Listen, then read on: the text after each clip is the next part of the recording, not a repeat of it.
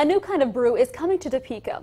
Dialogue Coffee House is preparing to open its doors with a team made up almost entirely of employees with disabilities. KSNT News reporter Hannah Brandt joins us live from West Topeka to tell us about the people behind it all. Hannah?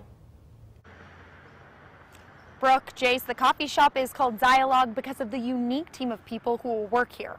It's all about starting a different kind of community conversation and giving adults with disabilities a chance.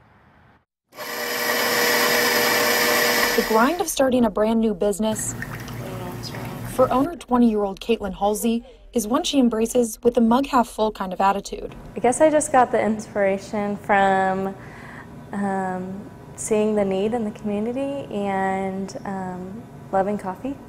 With some personal investment and a $10,000 grant from Go Topeka, Halsey got to work building the Dialogue Coffee House and assembling a team of employees with mental and intellectual disabilities. Here. Like Erica Peterson, who has a learning disability.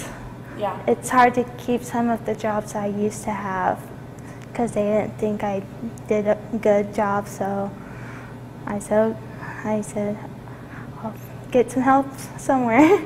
Now she's getting a chance to show off her skills working in the kitchen at Dialogue. I'm feeling confident. I'm excited.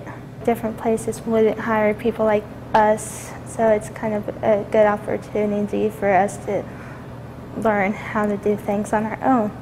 With a menu full of coffee, a shelf full of board games, and a welcoming team of people like Erica, the store is about ready to open its doors. I hope that confidence will grow in our employees, that even other employers will come in here and see that they're capable of working and they can hold a job, and so we're excited to show everyone that this is just a stepping stone for some of our employees. It's going to be a great opportunity for people who like coffee to come and try a new place.